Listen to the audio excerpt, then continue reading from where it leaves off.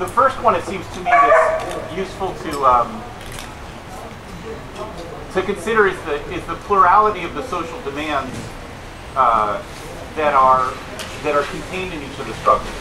I mean, even starting with Tunisia and Egypt, the most visible public demand was that the dictator go. But behind that was a whole series of economic and social demands about precarious labor, about employment, about migration, about housing, etc.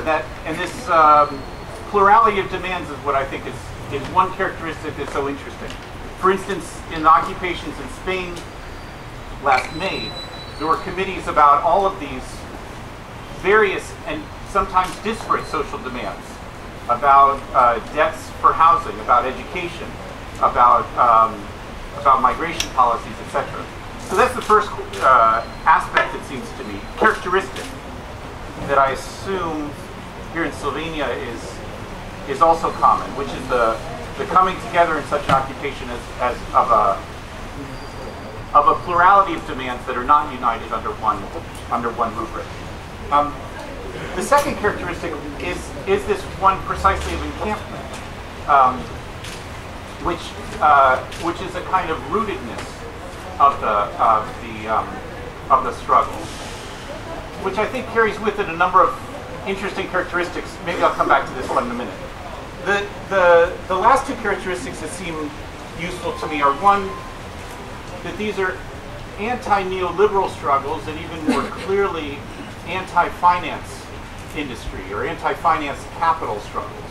That's the way they're organized, and in some ways there's a, how should we say, an attempt to figure out how to express that, how to make that concrete. And that's one thing that you're obviously, that Occupy Wall Street is doing, and that also you're doing here quite clearly. The last characteristic, the one that I'm in fact most interested here, is of this entire cycle of struggles, is a refusal of representation. Let's say a more directly political nature of these struggles. I mean, one of the slogans in Spain last May with their encampments in the Puerta del Sol and in Plaza Catalunya in Barcelona, one of their slogans was that you don't represent us. Like so it's not only a critique of one corrupt politician or one corrupt political party, although of course they're corrupt too, but that's not the issue. The issue is that the entire political class or the entire political system is not able to represent our issues. A critique of representation as such. In fact, in that sense, a critique of the constitutional system as a whole, which seems to be a quite radical and far-reaching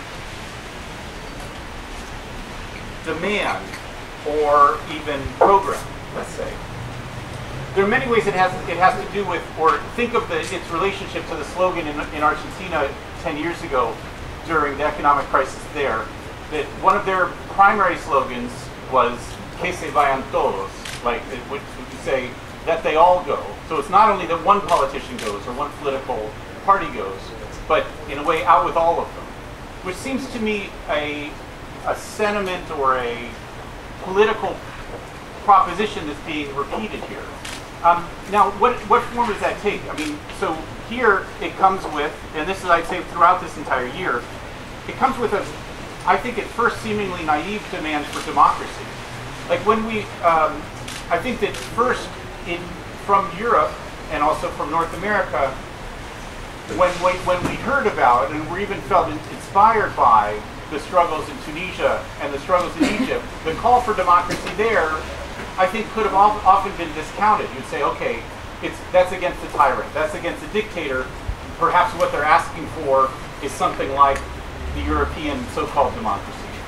But then already in Spain and certainly in Greece too, this critique of representation, critique of the political class, which then goes with the demand for democracy. Again, you might say, well, that sounds naive, like asking for, as the Spaniards did, one of their slogans is democracia real ya, like now, like real democracy now.